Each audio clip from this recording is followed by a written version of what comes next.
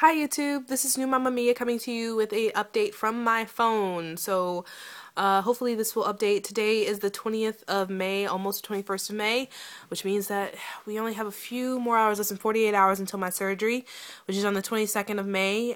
Just a recap for those of you who, if you are coming into this a little bit late, I'm having a vertical sleeve gastrectomy on the 22nd of May in San Antonio, Texas at Methodist Specialty and Transplant Hospital with Dr. John Pilcher, who's freaking amazing. Love him to death. So I just uploaded a video from my phone that was filmed on Thursday, and for some reason it just took me forever to upload it because it just would not upload. But I am doing that now. So I'm filming this from my phone because I had a couple of things that I wanted to show you guys.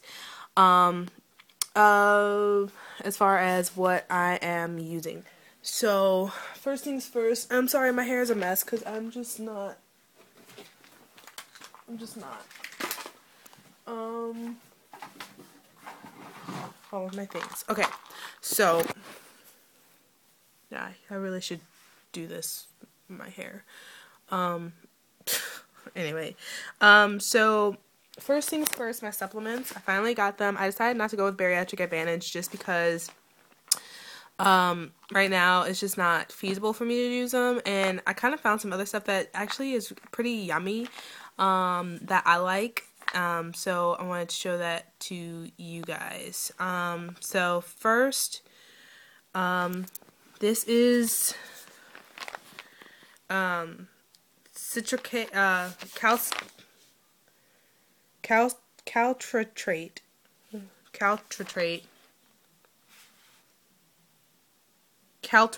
Caltrate, there we go. Caltrate, calcium and vitamin D, 600 plus D, plus minerals. And it's chewable. It comes in cherry, orange, and fruit punch flavors. Each tab has 10 calories, but, and 2 carbs, or 2 grams of carbs, but it has, 400 IU of, vitamin D3 and 600 milligrams of calcium. I'm supposed to take 1,500 things of calcium a day, which is split over one tablet 3 times, so that's 1,500. So I'll be getting 1,600, or I'll be getting 600 each instead of the 500. So that's 300 extra grams of calcium a day. So I figure more the merrier. Why not? It won't hurt. I also got Centrum chewables. These aren't the best ones. I found better ones, but I really wanted to get vitamins to take because I just think it's really important that I have all of my supplements beforehand, at least have something that I'm going to be taking. But this has 5 calories and 1 gram of total carb, and it has 100% of everything except for biotin, calcium, and vitamin K and vitamin A. Because obviously, calcium and stuff, you can't take that together. It doesn't have hardly any phosphorus or magnesium or manganese, chromium, or molybdenum, whatever that is. So I'm looking for a complete chewable. I just happened, the Walmart I happened to go to just was really out of them. This was not that expensive. This one comes with 155 tabs, and this was $15. And so that's roughly a month and like 21 days worth of calcium if I take it as I'm supposed to take it. My doctor wants me to have an iron supplement, so I got this iron supplement. This one is only 28 milligrams. He wants me to have 60 milligrams of iron, and I can't find that anywhere except for Bariatric Advantage. So I'm just going to take 1 in the morning and see if I become anemic. And if I become anemic, then I'll talk to him about it. But I mean, I know it's not a good thing to be anemic, but like this 128 milligrams is 156% of the daily value that you're supposed to have. So I mean, I'm gonna talk to them and see if I'm gonna talk to the nutritionist as well. See, can I take take 2 of these, 1 in the morning, 1 at night, with each vitamin or whatever. Um, I also got sublingual B12. I love B12. It tastes so yummy. This is 1,000 micrograms, and it's sublingual. And to go along with that, I got this pill thing. I have this for my vitamins, my prescriptions, iron, and B12. In the AM, I'll just show you one. In the AM, hold on, let's see if I can, there we go. That's the vitamin, the iron, and the B12. In the PM, I have the vitamin, and that's one of my blood pressure medicines. My doctor, my surgeon changed the other one because it had hydrochlorothiazide in it, which is a diuretic, as most people know, but it also decreases potassium, which is a essential nutrient, or whatever it's called. So for surgery, I got gas X strips because I saw that Amy Oboknuluk and a lot of other people say that they have a lot of issues with gas, usually feeling it here. My doctor said that I'll most likely be released from the hospital on that Wednesday, which is the next day. I'll only be in the hospital for one day. So he said that, so with that in mind, I was going to ask him if it would be possible to take gas X strips for gas pain, because I know that stuff is just not comfortable at all. So I showed you guys my new protein powder, which I'm going to be honest with you guys, I'm not doing too well with these protein shakes things. I've just basically been eating only one meal a day because I'm supposed to do 2 meal replacements in 1 meal. It's just because it's just not the business. Like, these protein drinks and these protein shakes are just not, they just don't taste good. And, like, I've gotten to the point where I'm not hungry, and I know that I should follow my surgeon's orders to the T, and, like, it's kind of late now that I'm, almost, surgery is pretty much here, but at the same time, it's just like, it's tiring. One last thing I wanted to show you guys was something I stole from Diminishing Sweetie 89. Speaking of which, girly, get on that. But it is Mia's weight loss chart. It has me from my pre-op start weight, which was 243. That's the one I'm counting because I ballooned up to 256 or 250, whatever it was, 256 I think. But I put it at 243 because that was pre-op. My pre-op diet started, I was 243.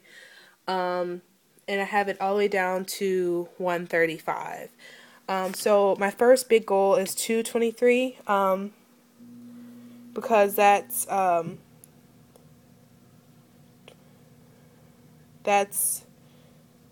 20 pounds down from 243.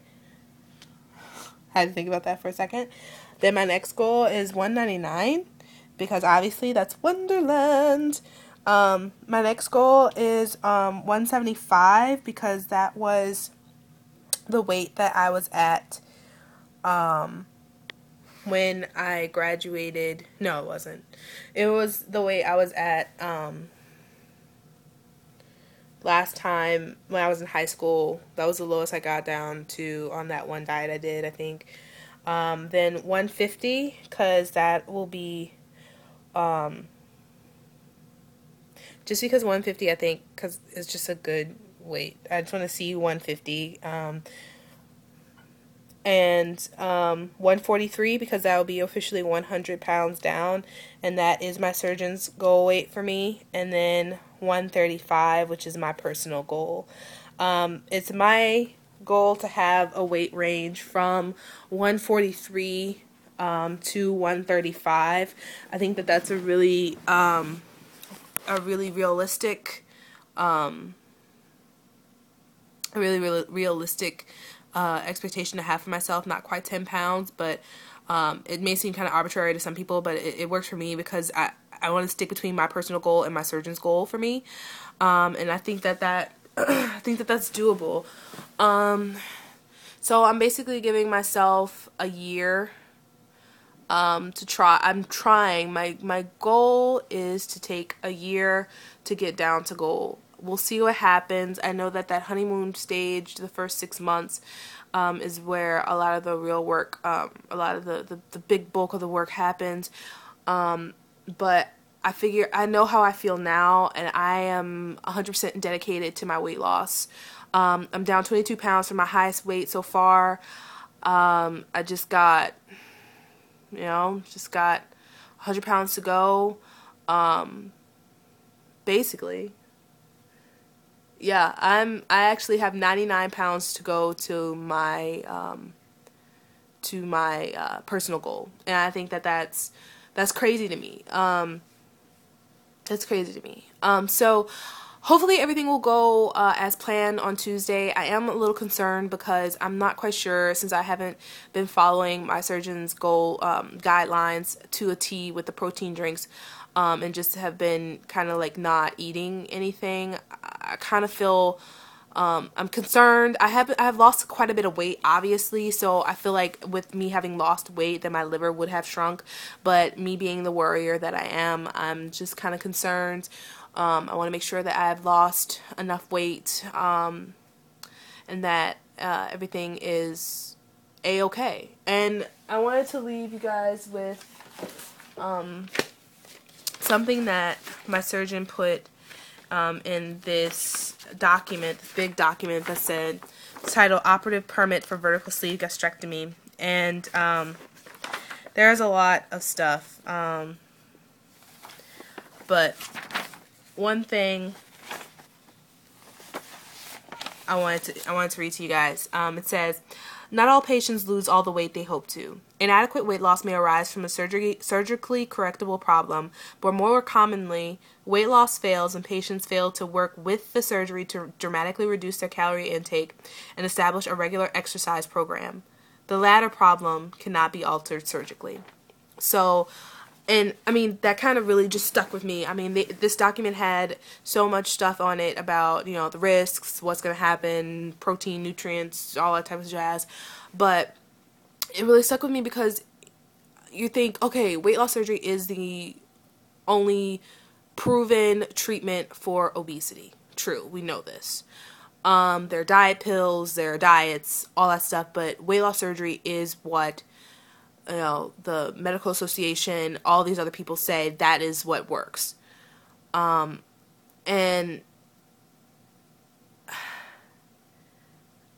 the thing is that not all things can be fixed through surgery. It does still take the exercise, does still take the diet to get where you want to go and to maintain the weight loss. So I'll leave y'all with that. This video is 13 minutes long, so I'm gonna go.